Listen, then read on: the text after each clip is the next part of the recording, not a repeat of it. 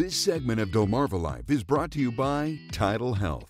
If that Sunday morning alarm felt like it came way too soon, you're not alone. And if you're feeling a little extra tired this Monday, you're also not alone. We, of course, jumped ahead 1 hour on the clocks over the weekend, and the shift to daylight saving time has an impact on our brains and our bodies. But fortunately, it is Sleep Awareness Week, and so we are going to take some time to learn how to take better care of ourselves.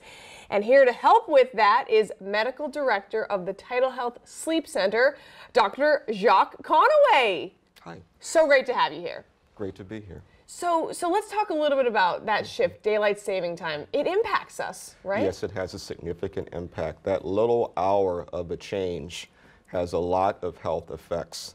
And there's studies that show that that first week, this week, after that change, did you know there's an increased number of patients admitted with heart attack to the hospital the week after daylight savings change? For the first few days after the change, there's an increased risk of motor vehicle accidents as well. So this has a profound impact on how we live. Can you tell us a little bit, like, how long will it take us until we're kind of adjusted? Sure.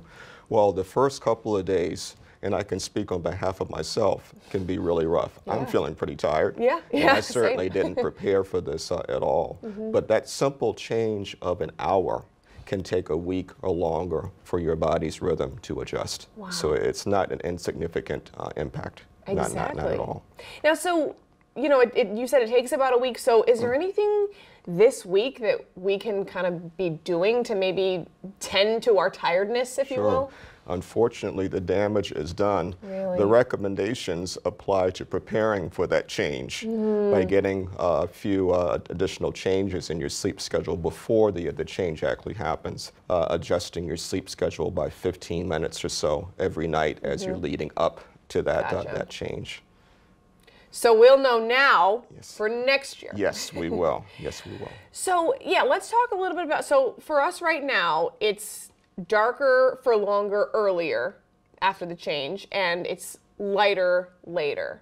So how does that impact does that impact our sleep at night and through the morning? Sure. It has a huge impact. There are two forces, if you will, that drive your sleep-wake cycle over a 24-hour period. One is just a naturally increasing urge to sleep that starts when you wake up. Okay. The other is something called a circadian rhythm, and that is a 24-hour cycle that applies to all of your body's systems, including sleep and wake homeostasis. Your 24-hour rhythm is very much aligned with your circadian rhythm and these daylight changes. So what does that do? It puts your body's system of sleep out of line with the clock and can cause a lot of problems. Wow. Specifically with the daylight savings shift, the mornings are incredibly dark.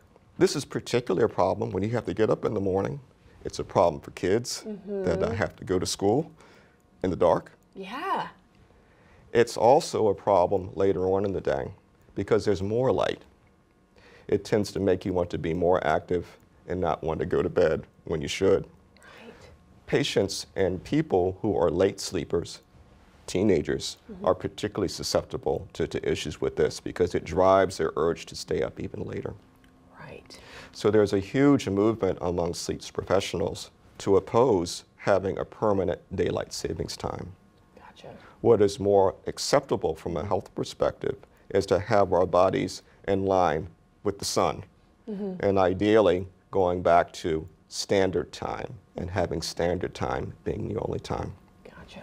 Now you mentioned kids and teenagers, and my next question is kind of, does this shift impact kids more, adults more, or is it just kind of everybody's impacted?